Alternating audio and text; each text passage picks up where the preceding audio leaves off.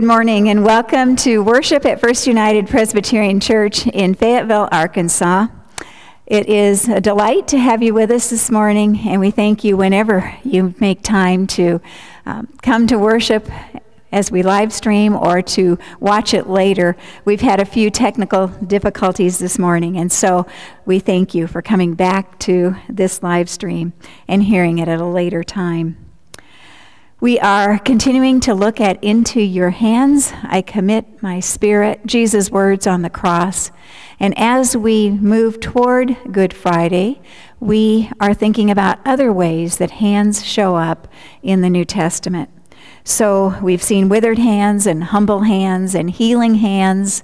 And today we're going to look at that passage about a hand in the sand and contemplate what it is that Jesus is telling the people as he pronounces forgiveness.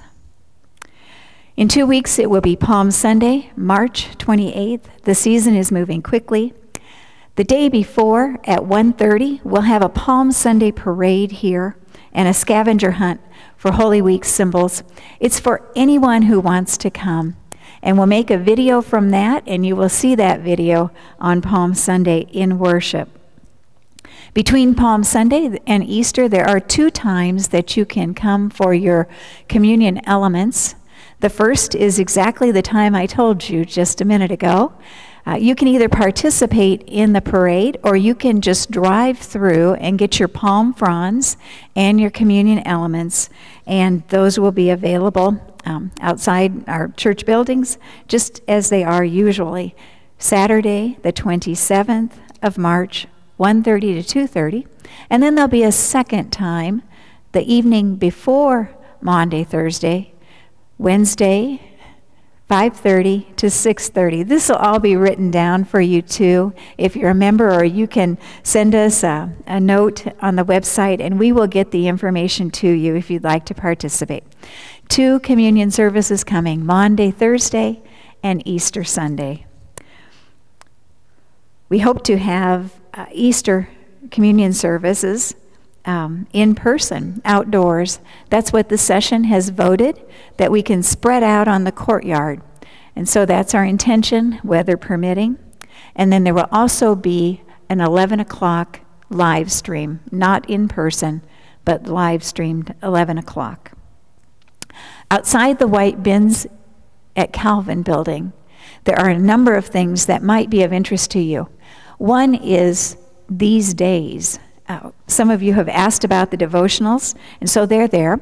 The purple bracelets are still there. The annual report in hard copy, including the financial pieces, are there. The printed directories for nominating are there.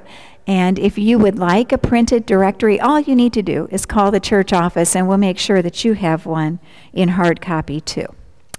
We had a wonderful time on Wednesday evening with our first all-aboard congregational meeting. We had a lot of good feedback from individuals and from groups, and we will keep building on that as we think about our 10-year goals. We are sailing toward the year 2030, and we'll be on board again on Zoom on April 21st, so you'll have another chance to help with this. You may also call the church office if you would like a hard copy and to be able to give us that kind of written feedback. We would simply like you to send it back by April 21st so that we can include it in all the gathering of information. There'll be some things in the prayer list that will be of importance to you, some joyful pieces and some hospitalizations, just things that you'll want to be praying about. And also, deacons meet on Tuesday evening, and the session meets tonight. So please keep those in mind, and we're glad that we can worship together today, even though you will be seeing this at a time later than 11 o'clock. Let's begin with our opening prayer. Lord, as we come into your presence, we are all too aware of how far short we fall of your good purposes for our lives. Still we come seeking your grace, and we ask you to come to us, tuning our hearts to the true, clear grace notes that reassure us that nothing we have done, and nothing we have failed to do can ever separate us from your love in Jesus Christ our Lord. This morning, free us from sin and guilt, that we might rejoice in your presence. Amen.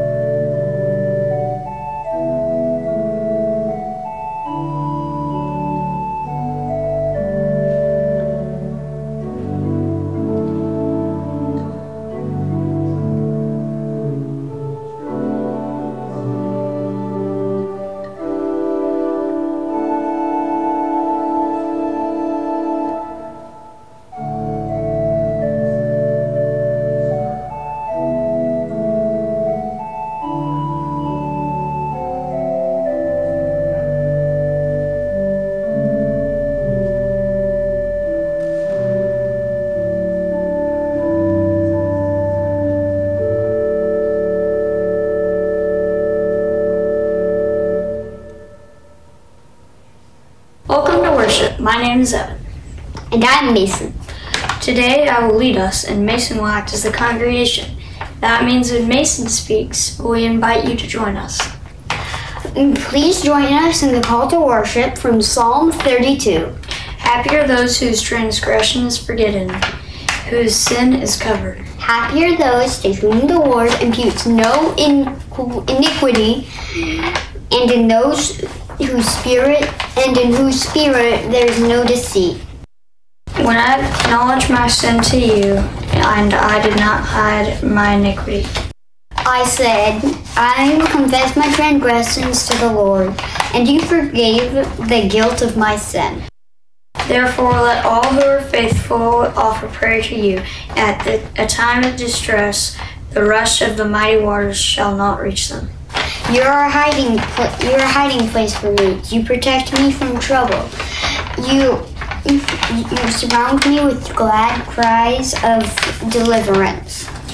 Now please join us in singing hymn 475, Come Thou Fount of Every Blessing. Thank you.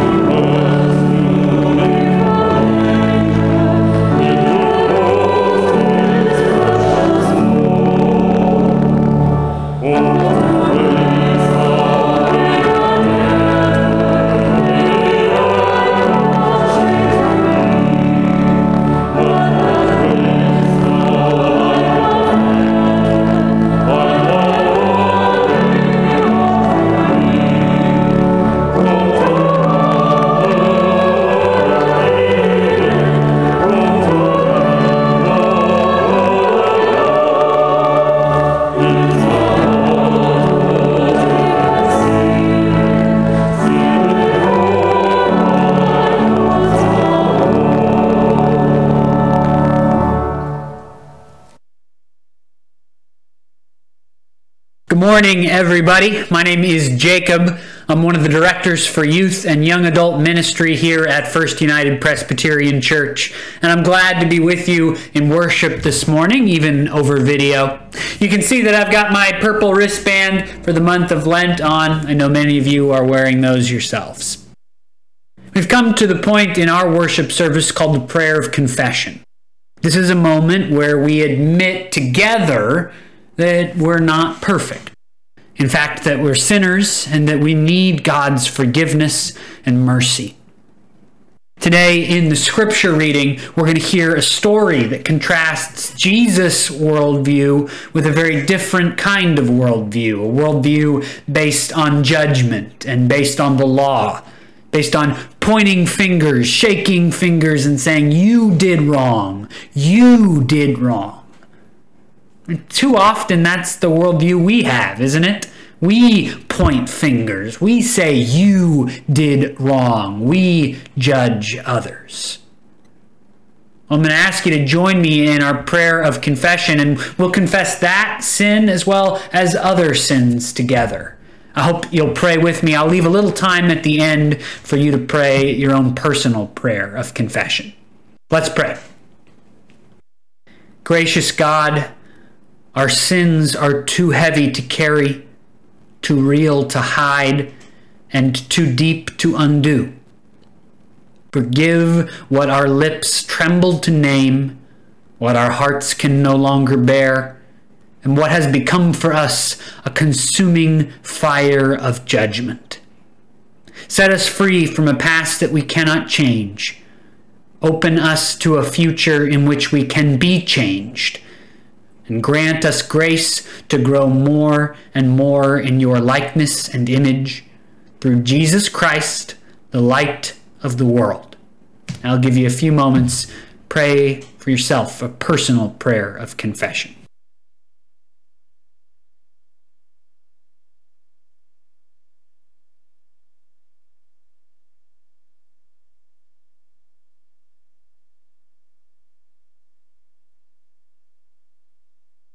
Amen. Well, in the same story, we're going to hear not only the worldview that's kind of contrasted with who Jesus is, but also what Jesus believes about judgment, about pointing fingers. You see, Jesus' worldview is different than that. This is Jesus who demands forgiveness, not judgment, who demands mercy, not sacrifice. Jesus' love for us, in spite of our judgmental attitudes, in spite of all the ways that we do wrong to others, in spite of all our pointing fingers, Jesus' love for us remains. His forgiveness for us remains. This is a free gift for you and for me. Friends, believe the good news of the gospel. In Jesus Christ, we are forgiven.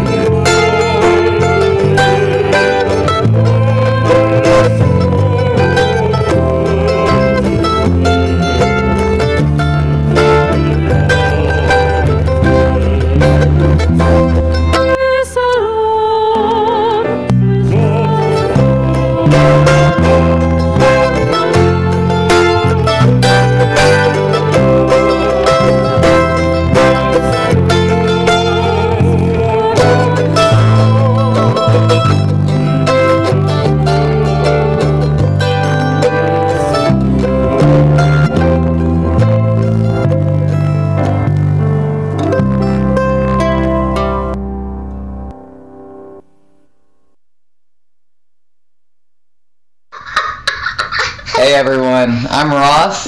And I'm Solomon. And this guy's Oliver. Ollie the Crazy!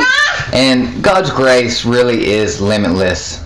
We struggle as humans to even comprehend it. And it's impossible for us to truly equal His grace. But we do have a new and fresh opportunity every time we wake up. And we have the best example in Jesus Christ for us to live by and for us to strive for each day to get a little closer. My name is Solomon. It is. May the peace of Christ be with you. And also with you, buddy. Thanks, guys.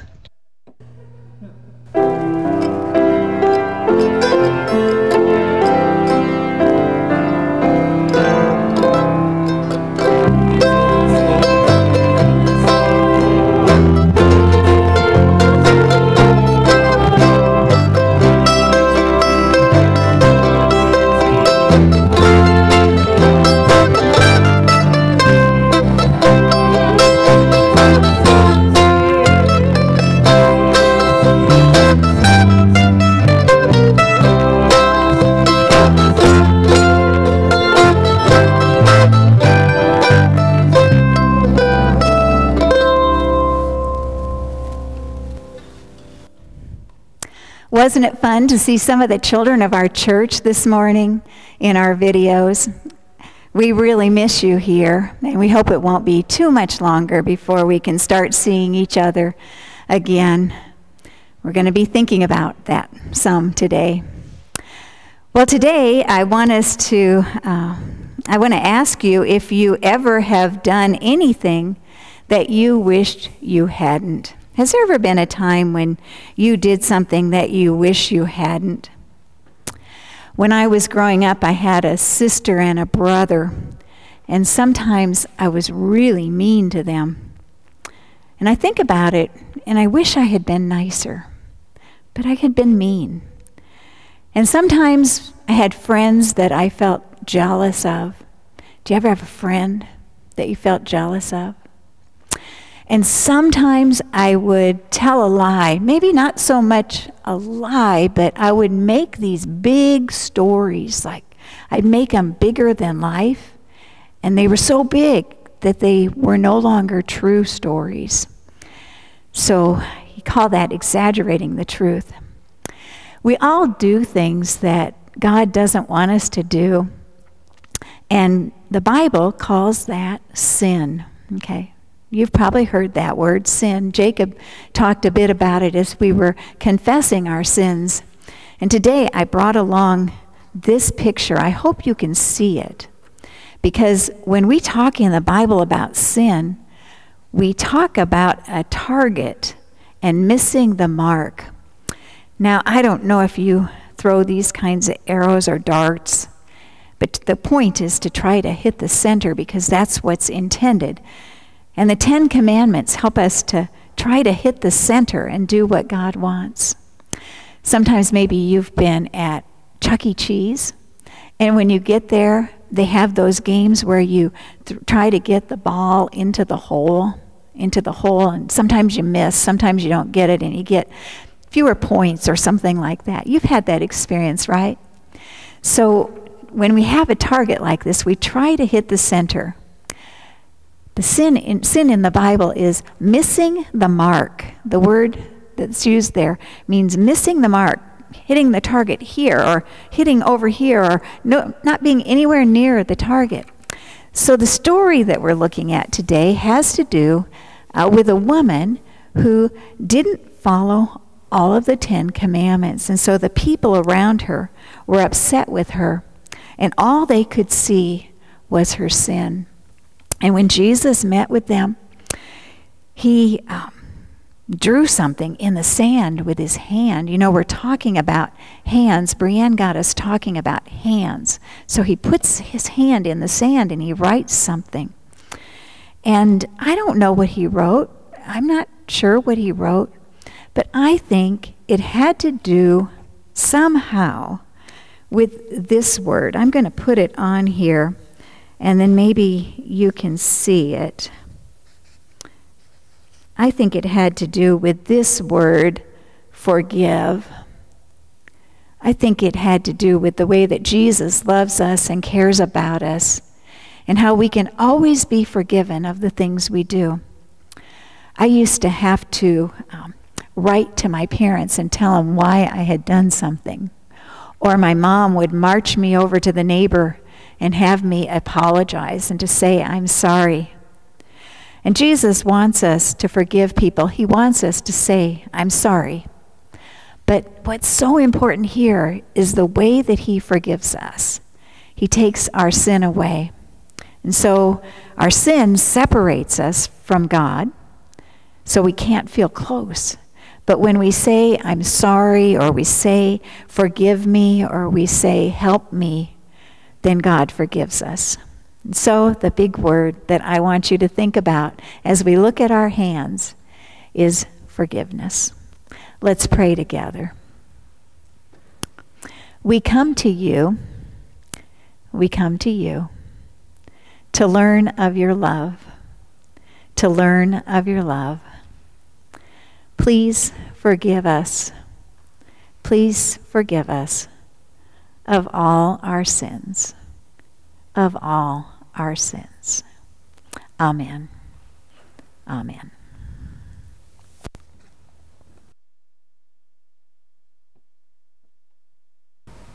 Thank you.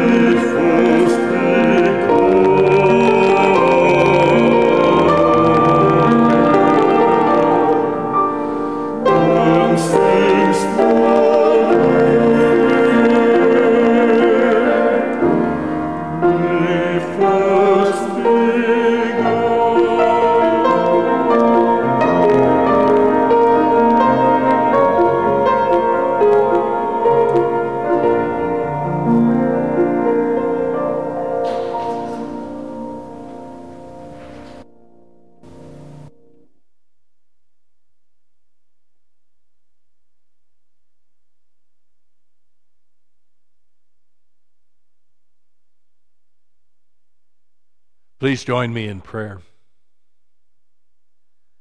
God of grace, by your Spirit, show us again our complete dependence on your grace and your forgiveness. Extend it to us in Jesus' determination to sacrifice his life for us. Grant us the grace to extend that same mercy and forgiveness to those around us.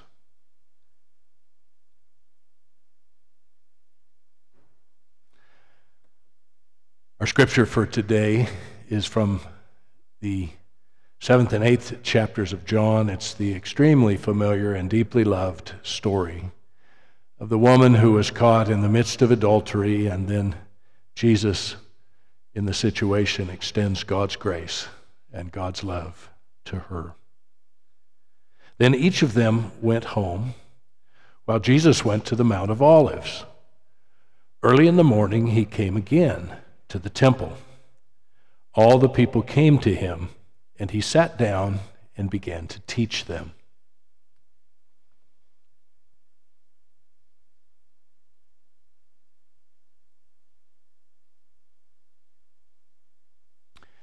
The scribes and the Pharisees brought a woman who had been caught in adultery, and making her stand before all of them, they said to him, "Teacher, this woman was caught in the very act of committing adultery. Now in the law, Moses commanded us to stone such woman. Now what do you say?" They said this to test him, so that they might have some charge to bring against him.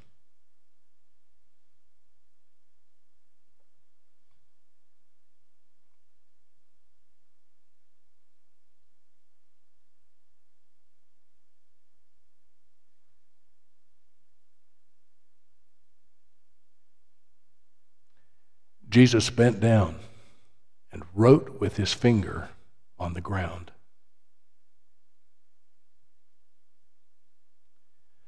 When they kept on questioning him, he straightened up and said to them, "Let anyone among you who is without sin be the first to throw a stone at her."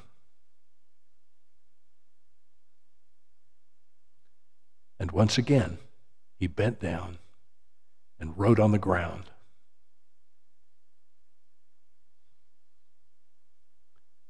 When they heard it, they went away, one by one, beginning with the elders.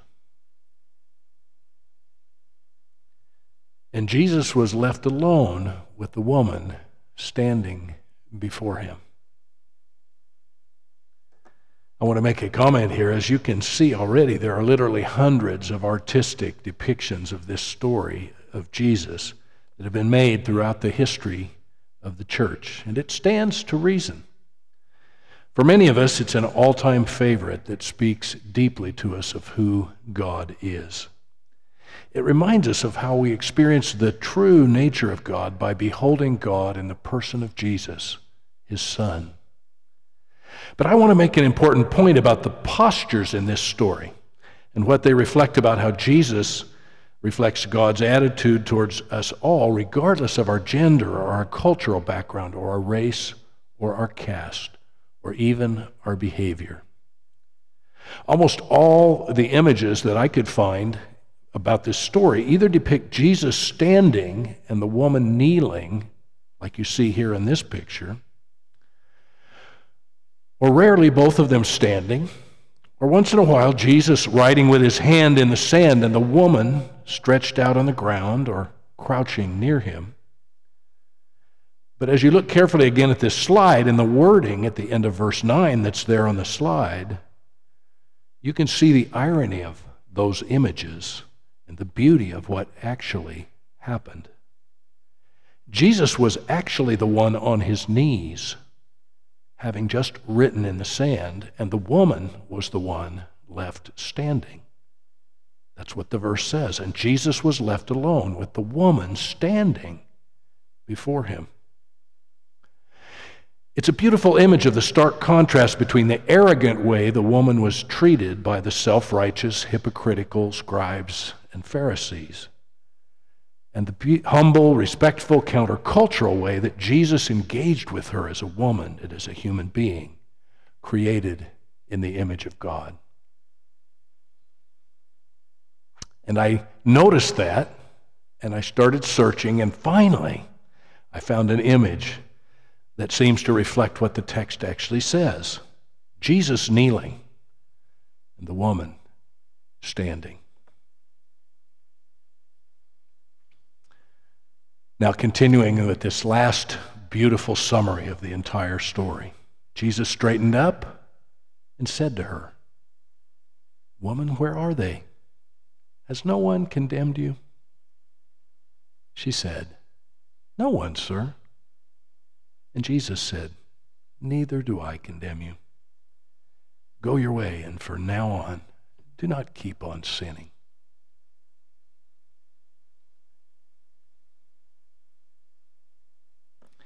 This is one of those unforgettable universal stories that Jesus tells that speaks God's word of grace and forgiveness across all times, all cultures, all languages, and all human conditions. Scholars are certain that it was added into the Gospel of John later, after the main body of the Gospel was written. But it's almost impossible to hear it and not know immediately that it's a genuine memory of a real encounter that Jesus actually had. It has its own intrinsic power, doesn't it? And there's little doubt that it resonates with every Christian's sense of who Jesus was and what he said and did, and then vicariously who God is and what God says and does. It's likely to have been a free-floating story that the people who were there remembered so vividly and resonated with so deeply that they passed it down orally over the years until it finally took its honored place in the 8th chapter of the 4th Gospel. If you're like me, it's one of your very favorite stories of what Jesus did and said. It gives us a beautiful, exciting narrative glimpse of the core message of the 4th Gospel, that Jesus came not to condemn the world, but that the world might be saved through him by God's grace through faith. And that's John 3:17 with a little bit of Paul added in. What do you think Jesus was writing on the ground? Was he writing sins that he knew all of us commit, that no one could deny having committed at some point? That certainly would have been something that might have helped the scribes and Pharisees change their attitude. Was he writing sins that were taking place at that very moment, and they were able to see what he was writing? Whatever the answer, somehow the self-righteous scribes and Pharisees had a kind of epiphany of some sort because of Jesus' words and the hypocrisy of the situation. And that speaks well for them. Maybe he wrote about judging others. Maybe he wrote about a lack of compassion. Maybe he wrote about self-righteousness or self-centeredness or a lack of love. They came to trap Jesus, but they ended up listening to God speak through him, or at the very least, somehow God did speak to them in this situation as they heard it reframed by the Jesus that they had come to trap and have arrested. I want us to think for just a minute about three things that are important to notice in this story. First of all, I want us to notice that Jesus is forcing the scribes and the Pharisees to redefine their sense of what sin is. We learn from Jesus in this story that sin isn't something some people do and some people don't. It's a universal condition that affects every one of us. St. Augustine and later Martin Luther talked about the core of sin as the soul curved inward, the condition of instinctively putting our own needs before the needs of others, unless we're transformed by God's grace and the power of God's Spirit. We're using a book right now by Alan Lewis as we prepare for Holy Week and Easter in the Thoughtful Christians discussion that happens at 9:30 every Sunday on Zoom 1, and you're invited to participate in that Zoom. And this wonderful book talks about the way our shared tendency towards self-centeredness actually connects us all together in our mutual need for grace and our mutual need for a power greater than ourselves. We can't put ourselves above others. My sins may be different from your sins, but they're sins. They may even cause more damage to others, my sins, or they may have greater consequences than yours do. But we all share the universal human condition of falling short of God's good purpose for us. The second thing I want us to notice in this passage is that Jesus refuses to get caught up in the same sins of self-righteousness and judgment and lack of compassion that the accusers are showing to this unnamed woman. Instead, he focuses attention and his concern completely on her, protecting her, defending her, seeing her as a human being created in God's image, embodying God's grace by extending forgiveness to her.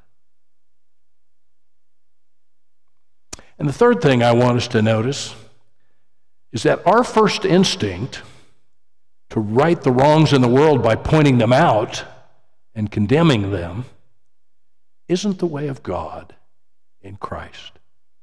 Jacob talked about that in his introduction to the confession of sin. Think of how prevalent the tendency is in our culture to point fingers and to think we can right the wrongs in the world by pointing them out and condemning them. We see it on both sides of the political right and left in our culture wars. We do it at work. We do it in our friendships. We do it with our brothers and sisters if you're growing up in a family. We do it in our marriages. We do it in the way we react to our children as parents when they get out of line. We do it when one or both of our parents have caused us unbearable pain and we spend the rest of our lives struggling with resentment over what they've done or what they've failed to do for us. The wrongs in the world and in our relationships are reversed, not by pointing them out and condemning them in others, but by showing grace and forgiveness and mercy and compassion. By standing in solidarity with sinners because we all share the same condition. It's always we, never you. I've developed a consistent response when someone says to me they're not interested in church because the church is full of hypocrites. I say, I'm sorry, but when I'm honest with myself, I'm a hypocrite. And that's exactly why church is so important to me. I'd be even worse if I didn't go to church. And then I wink and I say, there's always room for one more. The scribes and Pharisees were hypocrites because in their pride they excluded themselves from the common fallen condition of all human beings. They regarded themselves as exempt, as above others. But we're all hypocrites. And only when we honestly admit that can we embrace the grace of God that extends unlimited forgiveness to us, along with the Spirit, who's the power for us to be changed. Jesus faced hypocrisy from the scribes and Pharisees and a woman whose life was out of control. Two different kinds of sin. One, hypocrisy. The other, a woman whose life is out of her control. And both of these were different manifestations of our shared condition of sin. But Jesus' response to both in this story was to show grace and forgiveness and mercy and compassion. He didn't condemn even the Pharisees for condemning her. He just said things in a way that helped them see what they were doing wrong and made them walk away in shame at the way they had treated her. Only the person who's willing to admit our deep dependence on God's grace and power can receive it. If we're self-righteous, we exclude ourselves, even if we think we're excluding others.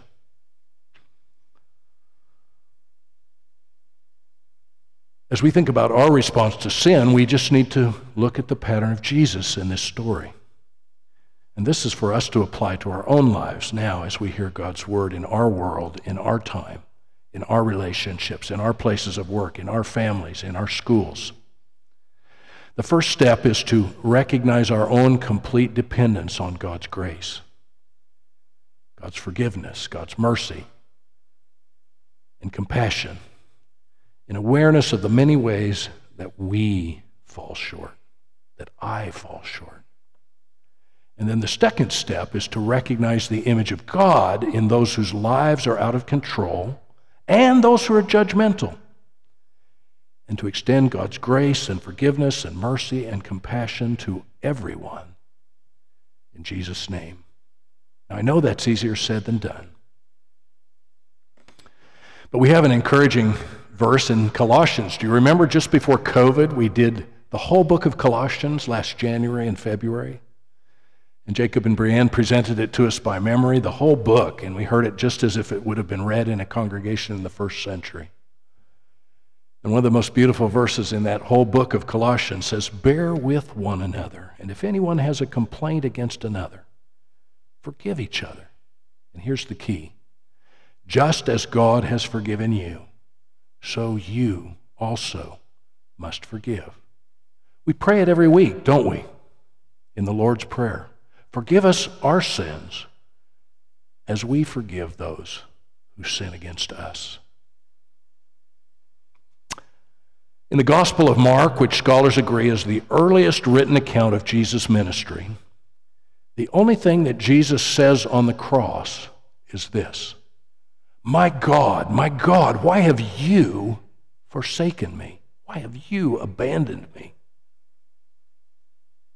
He was echoing the words of Psalm 22, when, like many of us, the psalm writer was feeling like God had completely left him, that he was utterly forsaken and abandoned. Why would Jesus say that? It's called the cry of dereliction. At the beginning of our Reformed tradition, John Calvin emphasizes that when we say Christ descended into hell in the Apostles' Creed, we're reminding ourselves that Christ willingly and lovingly chose to actually be forsaken by his heavenly Father on that terrible Friday 2,000 years ago. Hell is ultimate separation from God, abandonment by God. Jesus descended into hell for us so that as we entrust our life and death to him, we'll never have to experience that hell, that ultimate separation. God took it upon himself. God absorbed it into the divine being of the three persons of the Trinity. And the good news of the Christian message is that God loved human creatures made in his image so much that in the person of his Son, he chose to suffer that abandonment himself, to allow a breach to occur in the eternal communion of God's Trinitarian unity, so that as we place our trust in him, we can know with certainty that God will never abandon us. In his cry of dereliction on the cross, Scripture says in 2 Corinthians, and you see this on your screen, "For our sake, God made Jesus to be sin, who knew no sin, so that in him we might become the righteousness of God." Our sermon series this Lent is Into Your Hands. These are the last words Jesus says in the account in the Gospel of Luke. Father, into your hands I commit my spirit. There are 4 ways that human hands reflect the movement of this beautiful story of the unnamed woman who receives God's grace through her encounter with Jesus.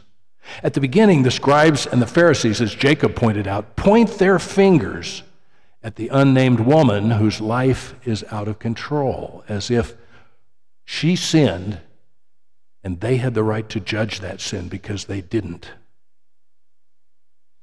The second movement is that Jesus writes with his finger in the sand. We don't know, but perhaps he was naming the sins that we all commit that mark our common human condition of alienation from God. And then when Jesus addresses the Pharisees, he challenges their self-righteousness in a way that forces them to stop and walk away from the judgmental drama that they had created and go home. And then finally, when he focuses on the woman, he freely and unreservedly extends God's grace, God's gracious embrace. Those movements of human hands trace the movement in our story from self-righteousness and blame and judgment to grace and forgiveness, mercy and compassion. In the name of the Father, and the Son, and the Holy Spirit. Amen.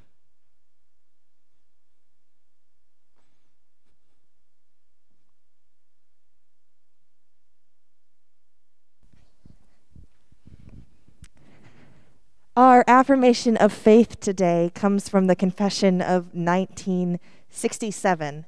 This confession was written when our denomination was going through a reckoning. We were joining with another denomination, another branch of the Presbyterian Church, and figuring out how we as Christians put aside our judgment of each other and pursue radical justice and equity with each other. And this affirmation of faith is all about Jesus and is in his humanity being an example for us of love and sacrifice. So let's say this together. In Jesus of Nazareth, true humanity was realized once for all. Jesus, a Palestinian Jew, lived among his own people, shared their needs, temptations, joys, and sorrows. He expressed the love of God in word and deed and became a brother to all kinds of sinful people. But his complete obedience led him into conflict with his people. His life and teaching judged their goodness, religious aspirations, and national hopes. Many rejected him and demanded his death. In giving himself freely for them, he took upon himself the judgment under which we all stand convicted. God raised him from the dead, vindicated him as Messiah and Lord. The victim of sin became victor and won the victory over sin and death for all. Amen. And now let us take some time to consider how we may offer ourselves in response, in a grateful response to how God has offered himself for us.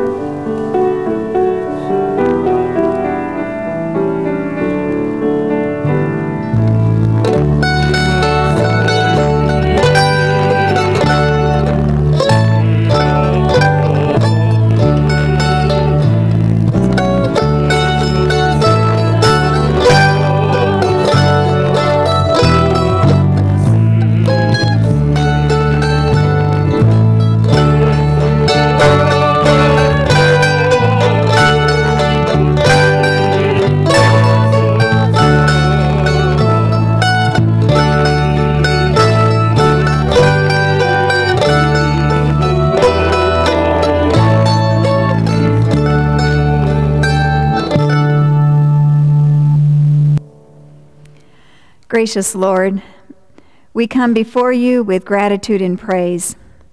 Every good gift has been given to us by your hand. Help us in turn to share what we have received as we reach out our hands to you. You are good and kind, slow to anger, full of love. You do not hold our sins against us, and you remove them as far as the east is from the west. Those are the promises of Scripture. We need constantly to hear this good news in our lives. And so as we reflect on the things that we have done and left undone, we pray that you would shower us with your loving forgiveness. Let your forgiveness overcome our mistakes, our guilt, our missteps, and set your cross before us and set us on a path of following you as you ask. The things we want to do, we often cannot do. And the things we don't want to do, we find so easy to do.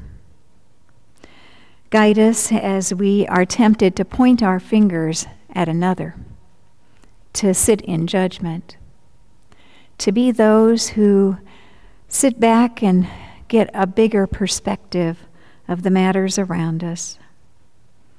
Help us as we attempt to write in the sand and to destroy a person, that we might recognize that no one is perfect. Help us to be challenged to stop in our steps and then to embrace with grace those who have been sometimes set apart from us. May we all come into one family. Help this to be true in our personal lives, in our church, in our community, in our nation, in our world. As we reflect this morning on our family as a church, we thank you for those places where we see your goodness. We rejoice with those who rejoice, knowing that a new baby has been born into this church family. We rejoice when we see those people who are stepping out to give good food to others in time of need. And to all who have stepped forward in this pandemic to volunteer, we're grateful. Some have done this for the first time. We've heard news, too, that some are improving with cancer treatments. We ask your healing presence for all who are in hospitals today, for those who need courage, patience, and your strength, for those who contend with physical pain, and also for any in families that are carrying heavy burdens, matters of mind, body, spirit. Show us how to be companions on the road to the cross. As we carry our own crosses, may we carry the crosses of others. And now we pray together the prayer that Jesus taught, saying, Our Father, who art in heaven, hallowed be thy name. Thy kingdom come, thy will be done, on earth as it is in heaven. Give us this day our daily bread, and forgive us our debts as we forgive our debtors. And lead us not into temptation, but deliver us from evil. For thine is the kingdom, and the power, and the glory forever. Amen. Oh,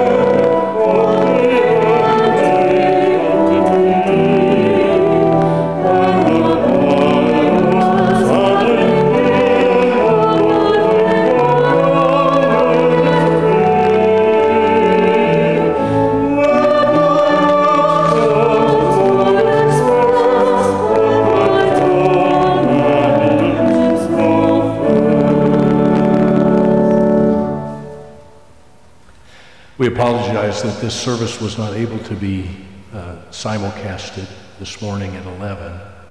It is available now, and we're glad that you're here with us. Now may the grace of our Lord Jesus Christ and the love of God and the communion of the Holy Spirit be with you now and always.